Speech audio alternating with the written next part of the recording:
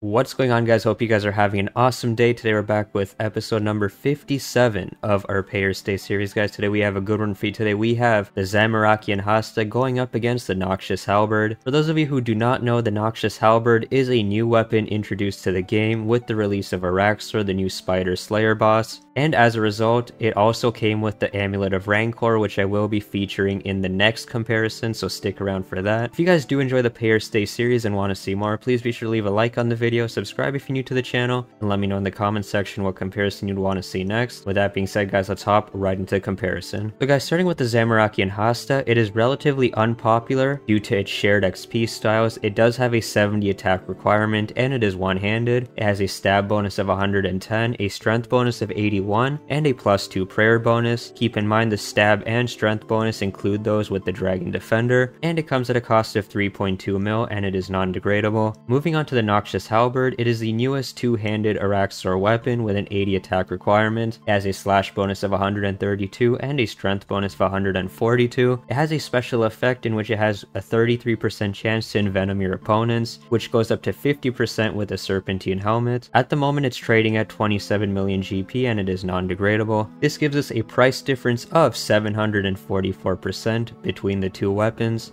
And guys, one thing to keep in mind is that the Zamorakian Hasta has a 4 tick attack speed compared to the 5 of the Noxious Halberd, so we will see if that does make a significant difference in the XP rates. Now with the comparison out of the way, guys, let's hop right into the Nightmare Zone. And guys, we will be starting with the Zamorakian Hasta. I'll see you guys after 30 minutes. 1 hour later. And guys, there goes the timer for the Zamorakian Hasta. I'm going to go ahead and switch over to the Noxious Halberd, and I'll see you guys after another 30 minutes. 1 eternity later. And guys, there goes the timer for the Noxious Halberd. I'm going to go ahead and make some final calculations, and I'll see you guys for the final recap. And guys, we are back for the final recap, so let's get right into it. And guys, as you can see, the starting and ending XP for both weapons look extremely different, and that is because for the Hasta, I did use my defensive style, and with the Halberd, I used strength. The reason I did not use defensive mode with the Halberd was because the defensive style uses stab, and the Noxious Halberd stab bonus is significantly reduced compared to its slash, and as a result, it would be unfair for me to use the stab style on the Noxious Halberd, and that is why I use strength.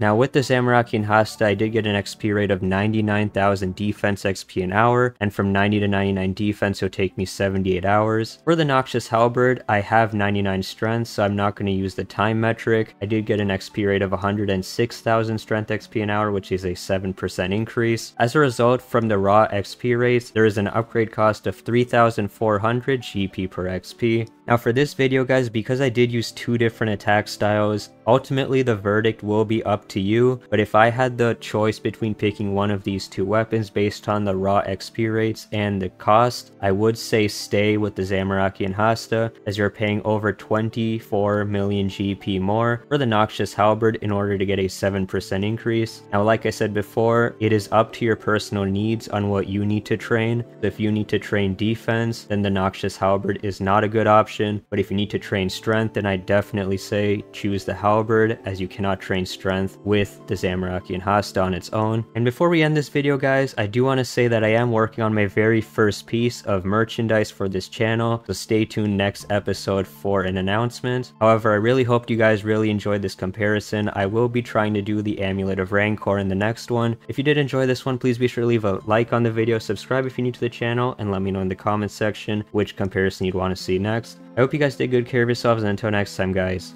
peace.